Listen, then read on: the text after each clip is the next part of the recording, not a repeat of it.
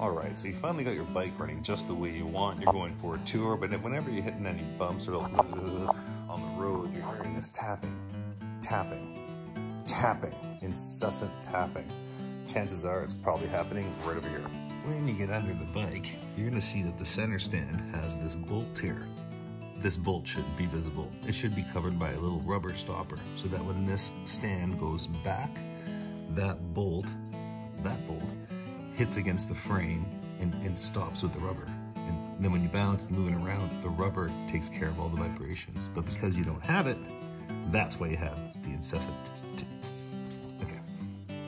Now the solution for that ticking is very simple and inexpensive. Get it at any hardware store.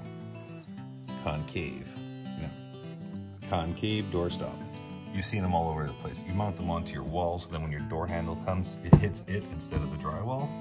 That's it. It has three parts. The rubber, which you need, the brass, which you don't, and the metal stopper in the back, which you also need. That's going to solve your problem right there. Just time to customize. So you're just going to take your 11mm here and fully remove that bolt. It's awkward. When you're done, it should look like this. A bolt, nut, lock washer, flat washer, nut. Because of the size and thickness of the rubber stopper, we're actually going to reconfigure the hardware. We're just going to take the washer, place it inside. The bolt will go through the top, through that washer, out through the frame of the bike, to a lock washer, and then this nut on the bottom. And that's all we're going to need. But before we go to the bike, what we need to do is find a drill bit that's the same width as this bolt.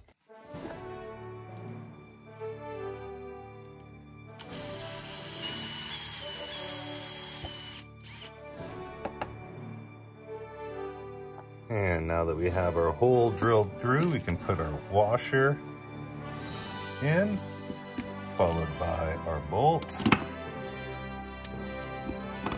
Excellent. And now we're going to put this through, and we're going to have the lock washer and then the nut on the underside. Let's get this installed. Quick pro tip for you here, guys. A standard 11mm socket will just fit on the inside of this to catch the top of that bolt, but it's a little tight to slide it all the way down so you're still catching when you're tightening it at the very end. Spray a little WD-40 on the inside, and then you'll be able to slide the socket all the way in to the very end.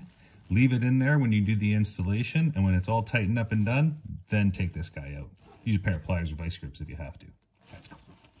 So what you can do here is use your hands and the socket to tighten it down as much as you can. It's a really long bolt with a lot of threads.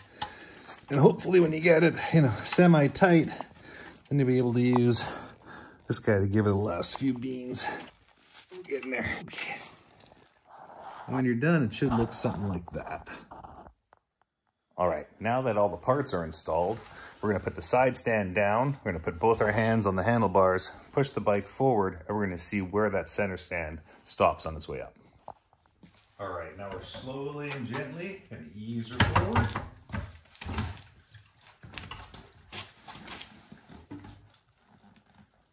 How's that looking?